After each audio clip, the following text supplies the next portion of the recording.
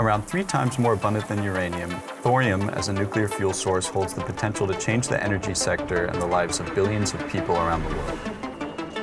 And today, it is 9 years ago that Copenhagen Atomics started the journey of realizing that potential.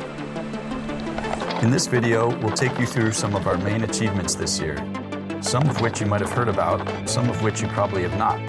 And as a bonus, we'll show you some never-before-seen footage from the development of our thorium molten salt breeder reactor, the Copenhagen Atomics waste burner. From melting salt in a kitchen, building loops in a garage that sort of looked like beer kegs. Oh fuck, så det. Der kom de en igen. We've come a long way. And before we look at some of the progress, we want to say a big thank you to all of you watching and engaging in the content we're making. We love the comments, positive and negative, and we try to answer as many of you as we can. So, let's look at some of that progress. Our reactor simulations have been sped up and improved greatly. Many of them are now open source, which means you can run your own reactor simulations in OpenMC. And you can see how in our tutorial series. We manufactured more than 2,000 electronic control boards and sensors and have exceeded 2 million hours of testing across test platforms and components, including the first tests on our patented active magnetic bearings pump. And have collaborated with the University of Liverpool to conduct a peer-reviewed corrosion study of our purified salts. And have scaled our production capacity significantly to ton scale of FLiNaC and lithium fluoride thorium tetrafluoride.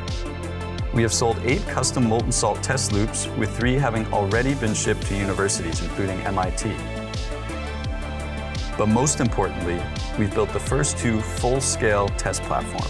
Both are equipped with our patented Onion core, a completely new, very compact core design that uses heavy water as a moderator, optimizing fuel efficiency by capturing runaway neutrons in a lithium fluoride thorium tetrafluoride salt blanket.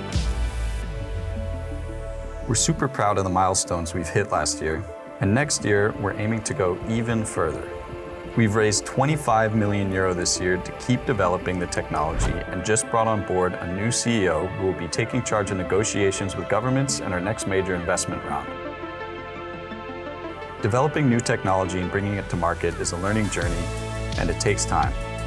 But we'll show you it is possible. Stay tuned.